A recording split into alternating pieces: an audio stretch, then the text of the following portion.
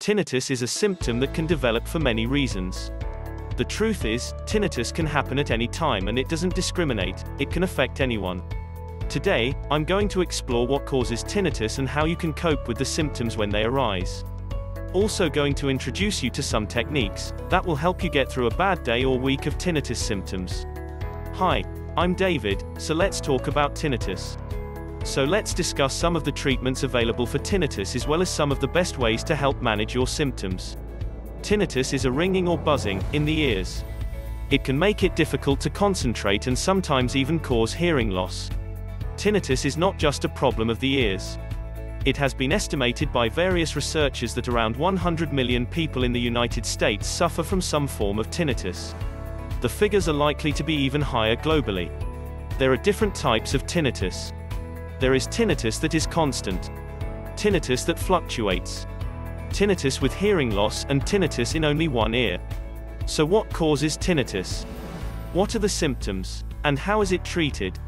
Tinnitus can be caused by any of the following: hearing loss, eardrum issues, ear infections, inflammation of the nerve, plus anxiety and stress.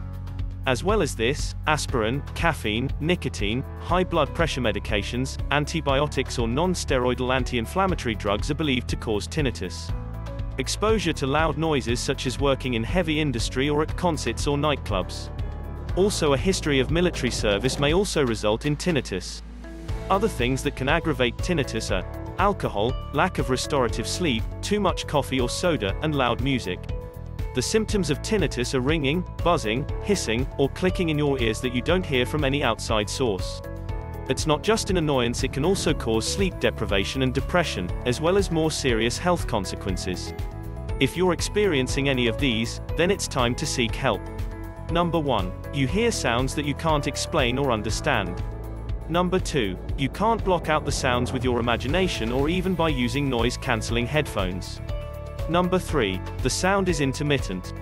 Doctors will diagnose tinnitus by asking questions about your symptoms, previous ear infections or hearing loss, medications you take, and other medical conditions you may have.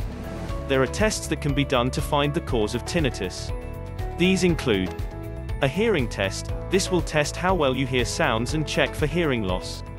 You will be asked to answer a series of questions via a headset that measures your responses against a sound chart. On rare occasions, a doctor may ask for a brain scan. For some people, the sound they hear is low-pitched and regular. For others, it's high-pitched and irregular. Some people hear the sound without any external noise at all. Others describe the sound as pulsing or hissing. The treatment will depend on the cause. For example, if it is caused by a buildup of earwax, the doctor will use suction curettage. If caused by anxiety or stress, medications can be prescribed to reduce stress levels in order to help reduce the ringing. If an ear infection is diagnosed, antibiotics are prescribed. Hearing aids can be used to amplify sounds, which helps reduce noise and distortion. Wearing hearing aids can help mask sounds, but they cannot eliminate them. Masking devices can be used to reduce noise, and the level of pressure applied by the ear is adjusted as well. Tinnitus retraining therapy uses a combination of counseling, habituation exercises, and sound therapy. Sound therapy is effective for some people with tinnitus, especially those who have constant ringing.